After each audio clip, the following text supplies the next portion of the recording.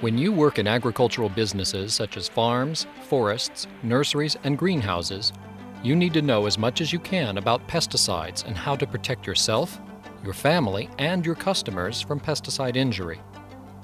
Pesticides are chemicals that control pests. They include insecticides for insects, herbicides for weeds, fungicides for plant diseases, and chemicals for other pests such as rodents and birds. Unfortunately, many pesticides can also be harmful to people, pets, and other animals, and the environment if they are not used carefully and according to label directions. The Worker Protection Standard is a law passed by Congress and enforced by the United States Environmental Protection Agency, which requires that people who handle pesticides receive information and training in the safe use of pesticides. You are handling pesticides if you apply pesticides, assist with pesticide applications, clean, repair, or maintain pesticide application equipment, mix, load, or transfer pesticides into application equipment, dispose of pesticides or materials with pesticides on them, such as containers, or if you work as a flagger during a pesticide application. During any of these activities, you could come in contact with a pesticide or pesticide residues. There are 4 routes through which the pesticide can enter your body: through your eyes, your skin, your mouth if you swallow them, or by inhaling pesticide vapors. Too much exposure to certain pesticides will make you sick. Symptoms may include tiredness or dizziness, headache, or blurred vision. Some pesticides may cause stomach cramps, vomiting, or severe sweating. Exposure to other pesticides may cause eye irritation, trouble breathing, or chest pains. Some people are allergic to certain pesticides. They may get a severe skin rash when the pesticide touches their skin. If these symptoms reoccur each time you are near that pesticide, you may have to stay away from that particular pesticide.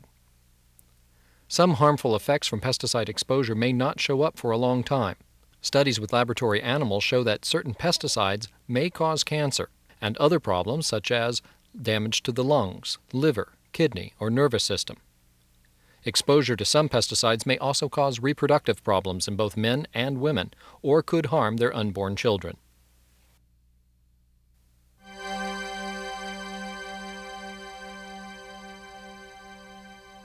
You can protect yourself from pesticide exposure in many ways. The most important thing to do before working with a pesticide is to read the label. If you have a question about the label or are unable to read it, ask someone to help you. When you first look at a pesticide label, notice the brand name. And directly below the brand name is the list of chemicals or ingredients in the pesticide. Also on the front of the label is the type of pesticide, for example, insecticide, herbicide, fungicide, rodenticide, etc. You will also notice the word caution, warning, or danger on the label. These are the signal words. They tell you how poisonous the pesticide is if swallowed, inhaled, or absorbed into your skin. The word danger tells you that the pesticide is very hazardous. Just a little bit of a danger pesticide, less than a teaspoon, can make you very sick if you swallow it. It can also cause serious burns if spilled on your skin or in your eyes. Pesticides that have the word danger plus a skull and crossbones with the word poison are extremely poisonous. When you are handling these pesticides, you must have someone check on you every 2 hours during the day and every hour at night to be sure that you are all right. Pesticides with the signal word warning can also be harmful. Between 1 and 3 teaspoons swallowed by an adult can be fatal. The signal word caution is used for pesticides that are the least poisonous. These pesticides can still harm you if you are not careful. The section called Statements of Practical Treatment tells you what you should do if you swallow or inhale the pesticide or get it on your skin or in your eyes. An emergency phone number to call in case of spills or exposure accidents is also listed. All labels have a Directions for Use section that tells you how to mix and apply the pesticide safely. It also contains information on storage and disposal of the pesticide. Some pesticides are extremely dangerous when they are first applied to the crop, and a certain amount of time must pass before it is safe to go into the field. This waiting time is called the restricted entry interval, or REI. This period is usually from 12 hours to 3 days, but it may extend for several weeks for some pesticides. If you must enter a field before the restricted entry interval is over, you must wear the protective clothing and equipment listed on the pesticide label.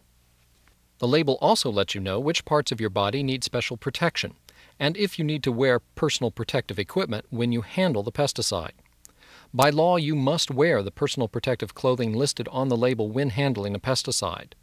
This may include waterproof gloves, boots with shoes or socks, coveralls, hood or wide-brim chemical-resistant hat for overhead exposure, waterproof apron if you are mixing and loading pesticides, protective eyewear, goggles, face shield or safety glasses with side and brow guards, and a respirator.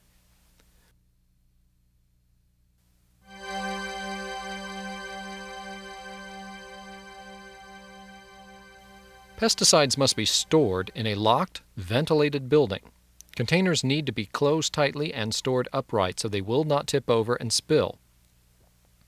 Containers should be regularly inspected for leak breaks or weak spots. The pesticide storage area should always be locked when not in use to prevent people and animals from entering. If you have to transport pesticides, make sure the pesticides are in the back of the truck and tied down securely. They should be placed in a tamper-proof container or locked compartment if the vehicle is left unattended. Do not allow people, pets, or livestock to ride in the same compartment as the pesticides. Also, keep food, feed, or clothing away from pesticides. Wear extra protection when mixing and loading pesticides. Use an apron over your protective equipment. You need to wear protective eyewear too. Carefully open paper and cardboard pesticide containers. If you rip them open, dust can fly out and get on your skin and into your eyes, your mouth, and lungs. Instead, put the pesticide container on a low, flat surface. Use a sharp knife or scissors. Then wash the knife or scissors with soap and water before using them again, and use them only for opening pesticide containers. Follow the label directions to find out how much pesticide you need, and then measure it carefully. Pour liquids carefully to avoid splashes. Be sure your face and eyes are well above the container while you are pouring. Before you apply any pesticide, read the label information about the required pre-harvest interval. The PHI is the period of time during which application of a pesticide must not be made prior to the harvest of the crop. The pre-harvest interval varies for each pesticide and the crop it is used on, and can range from a few days to several weeks. So check the label to see when is the earliest safe date for harvest following the last application of the pesticide.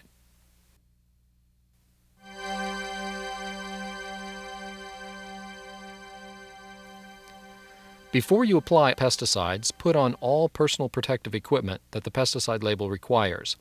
When a respirator is required, the pesticide label will give the MSHA NIOSH approval code number. This is important because different types of respirators are used for different pesticides. Make sure that the MSHA NIOSH number on the respirator matches the number given on the pesticide label. Follow the manufacturer's instructions on when to replace filters, cartridges, and canisters, even if you don't notice a problem. If there are no instructions, then filters, cartridges, and canisters should be replaced at the end of each 8 hours of use. Every time you put on a respirator, you need to be sure it forms a complete seal around your face to protect you from the pesticide exposure. Do an application equipment check. Make sure that there are no leaks and that the hoses and nozzles are in good condition. Make sure that the sprayer is calibrated properly to ensure that the right amount of pesticide is applied. And when you are ready to start, check the application area in which you will be applying. Make sure that there are no people, pets, or livestock in or near the area. Also check to see if there are ponds, streams, or wells in or near the area to be treated. Never apply or mix or load pesticides or clean equipment where there is a significant risk that the spray will drift or rinse water containing pesticides could contaminate these water sources. When applying pesticides outdoors, check the weather conditions before you begin spraying. Don't apply pesticides if there is more than a 5-mile-per-hour wind blowing. Wind carries the spray out of the treated area. Stay alert while spraying the pesticide. Watch for clogged nozzles. If you need to clean a nozzle or screen, use a non-metal cleaning tool, especially designed for that purpose. A toothpick or toothbrush will also work well. Sharp metal can ruin the nozzle. Never use your mouth to clean nozzles or screens.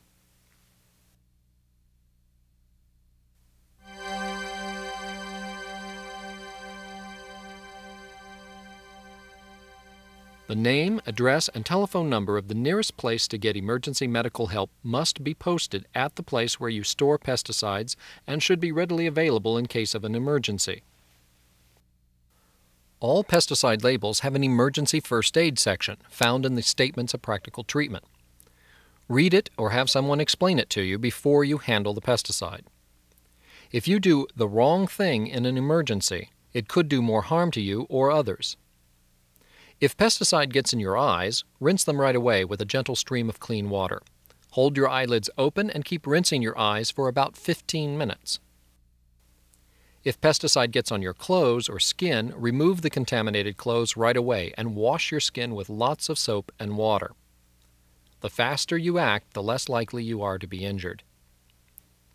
By law, soap, a clean change of clothing, towels, and enough water to wash pesticides off your body must be kept near the area where you are working. If someone swallows a pesticide, it is necessary to follow the first aid directions on the pesticide label. The label may provide important information on whether or not to induce vomiting. Some pesticides are corrosive and could cause further damage if vomiting is induced. Never induce vomiting if the person is unconscious or having convulsions. Take the victim and a copy of the pesticide label with you to the doctor. If you breathe in a pesticide, get to fresh air immediately.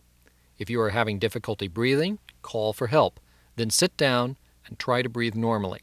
It is not good to walk around if you are having difficulty breathing. Before you rescue someone who has inhaled pesticides and may be unconscious in an enclosed area, make sure you do not expose yourself to the same danger. Wear the appropriate respiratory protection and move the victim to fresh air. Loosen the victim's clothing and call for emergency medical assistance. If you wear personal protective equipment in hot weather, you could suffer from heat stress. Many symptoms of heat stress are like the symptoms of pesticide poisoning. If you are not sure what is making you ill, get help right away. Get out of direct sunlight and away from pesticides if possible. If you suspect that someone has heat stress, it is very important to cool that person down as quickly as possible. To cool a person down, first take off their outer clothing. Use a cool wet towel on the face and neck and fan them vigorously. In severe cases of heat stress, take the victim to the doctor right away. To avoid heat stress, on hot days, try to do jobs that require protective equipment in the early morning or early evening when it is cooler. Drink lots of water before, during, and after work. Drink at least a cup of water every half hour, more if you are sweating a lot. Take a rest break in the shade if possible. Pesticide spills can occur at any time. Here are the steps you should take if a spill occurs.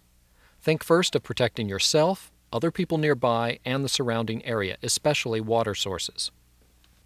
Rope off the area or set up barricades to keep everyone from the contaminated site.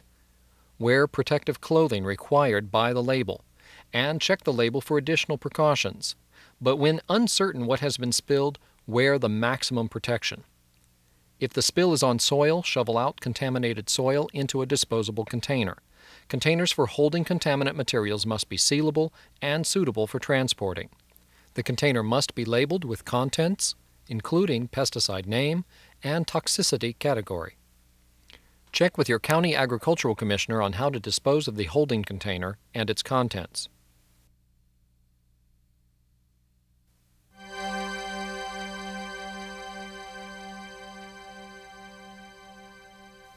When you finish the application, put your equipment away.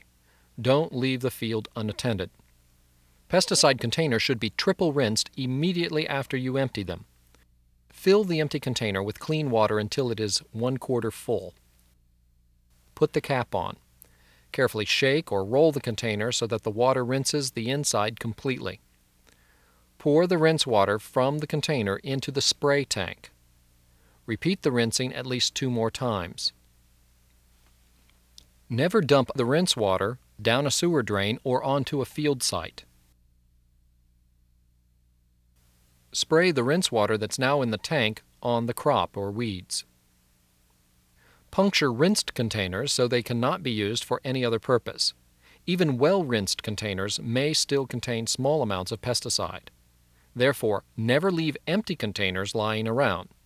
Don't use them for any other purpose and do not take them home. You will occasionally have leftover pesticides that you can no longer use, as well as empty containers that need to be disposed of properly. Never dispose of partially filled or empty pesticide containers in trash bins. Store them carefully in a locked storage area. Even though the pesticide label may have general directions for disposal of pesticides and their containers, laws regarding disposal may be different in your county.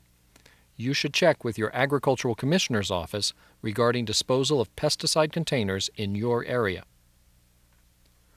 Once you have finished cleaning and putting away your application equipment, it is then safe to remove your personal protective equipment. Keep your gloves on while taking off and washing your other protective equipment. Respirator filters, cartridges, and canisters, and some kinds of disposable coveralls, gloves, shoe coverings, and aprons cannot be cleaned, and they should be thrown away after a day of use. Put all of your used protective clothing and equipment in a place by itself until it can be cleaned or disposed of. Do not wear home or take home contaminated clothing or equipment. Wash the outside of your gloves before removing them.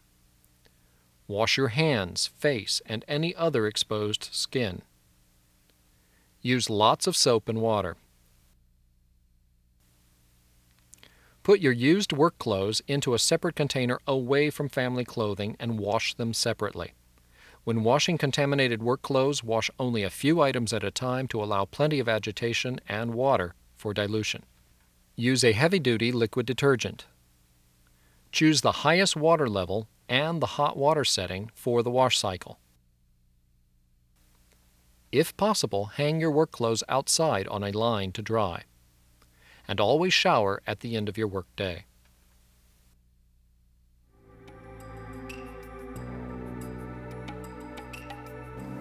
For your health and safety, remember to read the pesticide label.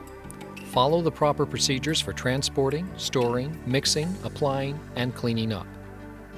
Be prepared for any emergency and know how to get to the nearest hospital or medical facility. Remember, the label has additional instructions for emergencies. When you handle pesticides, or when you work in areas where pesticides have been applied, do everything you can to protect yourself, your family, and consumers from pesticide exposure.